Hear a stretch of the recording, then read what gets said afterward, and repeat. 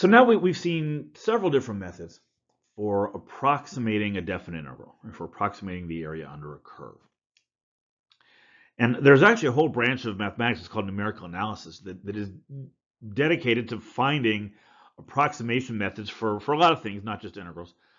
And that branch is really focused, among other things, on finding the error for all of these different methods that they come up with. And obviously you can't find the exact error. If you knew the exact error, you could just add it to the approximation and you get the exact result. What we can do is put an upper bound on the error. So we know what the maximum possible error is going to be, given things we chose, like the specific function and the range we're integrating over and so forth. And that's what we're going to talk about in this lecture.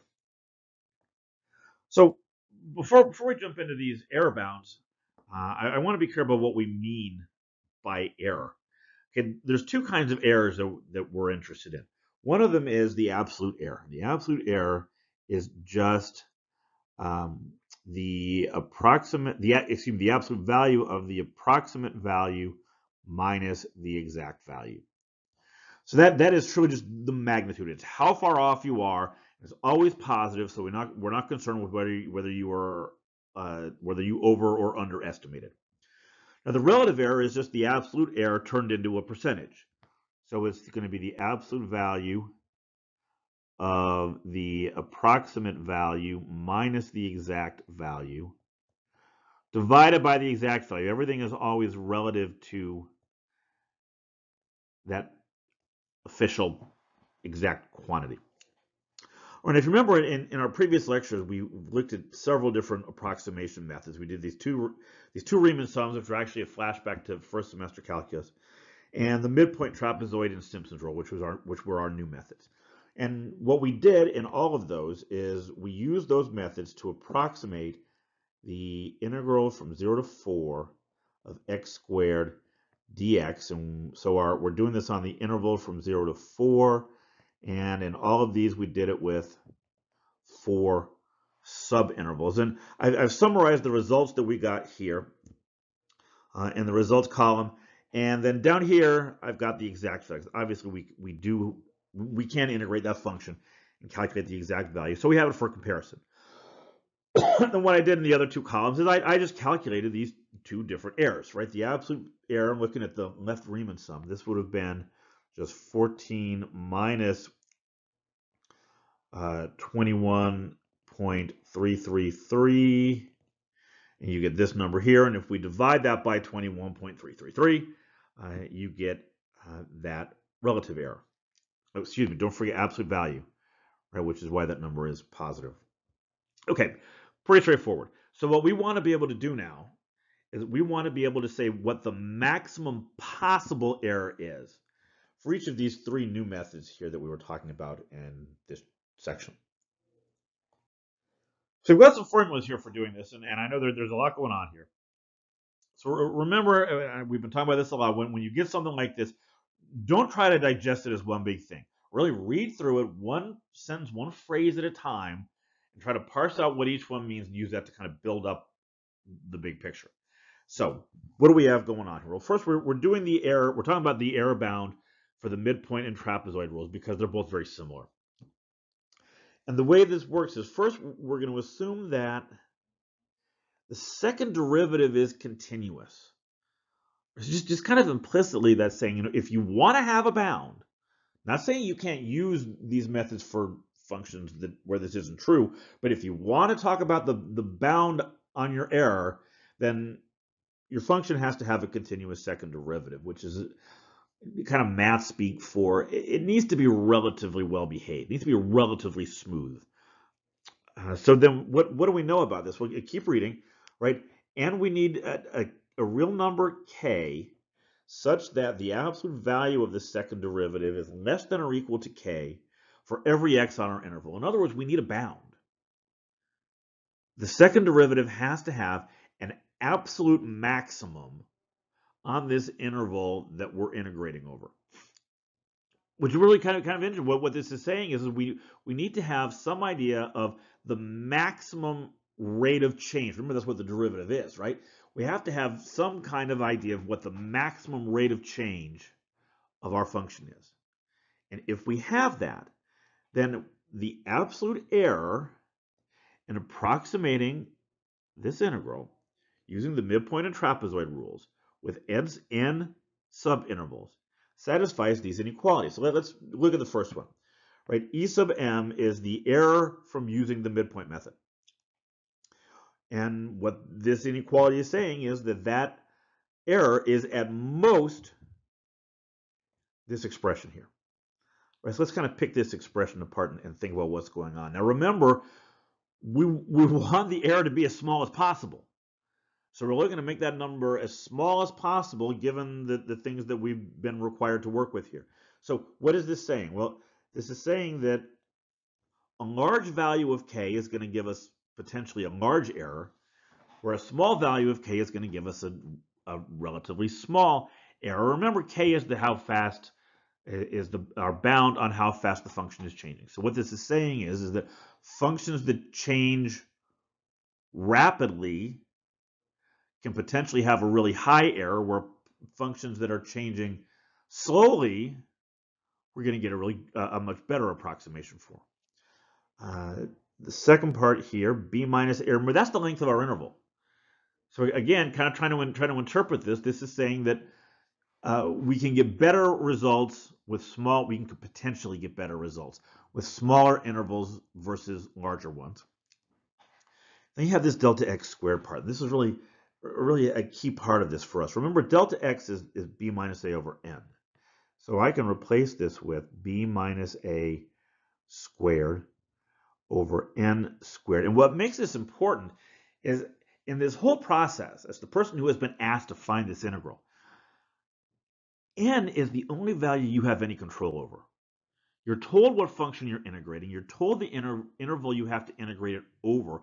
The only thing you can choose here is how many subintervals we have. All right, and this is actually a good thing because n is in the denominator.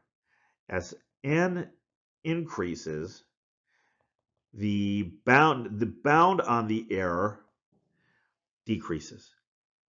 All right, so this is good news for us because this is telling me what I need to do. If I in order to minimize this area, I need to use as many subintervals here as I possibly can. Okay, and then of course we've got this 24 down here, this constant that just pops up during the derivation. If you look over here at E sub t, that's the error for the trapezoid rule. You know, it's practically identical. The only difference is that constant 12 versus 24. All right, so what I'd like to do now is calculate these upper bounds for the two scenarios that we talked about in the previous lectures. You remember what we were doing there? We were approximating the integral from 0 to 4 of x squared dx using 4 subintervals. So what values does this give us? Well, a is 0, b is 4, like I said, n is 4, which means delta x is 4 minus 0 over 4, which is 1. All right, so that's everything we need for our formula there, except k. Right? What are we going to do with k? Well, we need to look at the second derivative of our function. Our function is x squared, which means f prime is 2x, which means f double prime is just 2. Okay, so remember what k is. K is the absolute maximum of the second derivative on that interval. Well, the absolute maximum is just 2. So that's going to be my value of k. Remember, could we use 3? Yes. The second derivative is less than or equal to 3, but remember, we're trying to find the minimum possible bound. So I want to use the minimum possible number in there. All right, so we're going to go with 2. So what does this tell us? Well, this says that the error from the midpoint method is less than or equal to 2 times 4 divided by 24 times 1 squared. All right, 2 times 4, that's 8. 8 divided by 24, that's 1/3. right? So this is 0.333 repeating. Okay, so what this is saying, right? I was trying to remember interpretation. What this is saying is that the maximum error we can possibly get is 0.3, it's a third. Right, then if we repeat this over here with the trapezoid formula, this is less than or equal to, again, 2 times 4 divided by 12 this time, times 1 squared. 2 times 4, that's 8. 8 divided by 12 is 2/3, right? So that's 0.666 repeating. And so that is the maximum error we could get for this scenario using the trapezoid method. So let me put those into our table, and let's see what happened here. So this is the same table we had on the previous slide. I've just added a column here for the errors, and you can see, yeah, we actually hit, lucky us, we hit worst case scenario in both of our approximations, and our absolute error was actually equal to the maximum error. Okay, so how about Simpson's rule? Because we got a weird result here, right? We got the exact value, so it's going to be interesting to see what our error formula has to say about this, right? So the process here really is very similar, right? If you look at the formula down there for the upper bound, it's very similar. There's a different constant, and there's a different exponent. The really major difference is up here. Right? For Simpson's rule, we're looking at the fourth derivative, not the second. Right? And when we have the same constraint here. We need this value of k that's going to be the upper bound on the absolute value of the fourth derivative. So what is that? Well, we're starting off with all the same stuff here, right? ES is less than or equal to, if we're calculating this for the example that we did. Let's set that k aside for just a second. B minus A was 4. This is 180. Delta x was 1, so this is 1 squared. What about this k? Well, f of x was x squared, which means f prime was 2x, f double prime was 2, and here's where it gets interesting. The third derivative is 0, which means the fourth derivative is also 0. Because it's constant, that is the absolute maximum. So I'm going to use this for k. And when we put that in here, look at what happens. Yeah, that is 0. Excellent, because that's what we got, right? We got an error of 0. So what is this saying? Well, this is saying that if we're going to approximate the area under a parabola by fitting it with parabolas, which remember is what Simpson's rule does, then yeah, we're going to get an exact result every time, because for every parabola, that fourth derivative is going to be 0. Right, so this does raise kind of an interesting question, and we'll talk about this if you're following along in the online classroom. We'll talk about this a little more in the exercises. What functions can we expect the error to be 0? For what functions can we expect Simpson's rule to give us an exact result?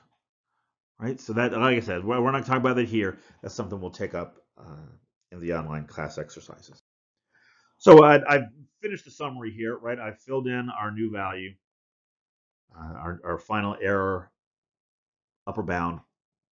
And again, like I said, that does give us when you stop and think about it, that does give us what it really is, the expected result there.